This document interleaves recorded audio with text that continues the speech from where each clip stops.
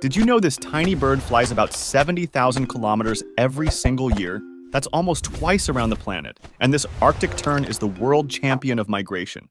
Every summer, it nests in the Arctic, in northern Canada, Greenland, or Iceland.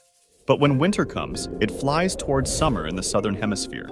Along the coast of Europe and Africa, across the equator and over the Atlantic, all the way to Antarctica over 3 months from pole to pole, where it finds perfect nesting grounds. And then it flies back every single year. And here's the bar-tailed godwit from Alaska. It flies 12,000 kilometers non-stop over the Pacific Ocean, 9 days straight without rest, food, or water. And the most amazing part is that birds come with a natural GPS. They navigate using the stars, Earth's magnetic field, and even smells. Birds remember the route for life and pass it on to their chicks, who know the way even on their first flight. Bird migrations are invisible highways in the sky, traveled by billions every spring and fall.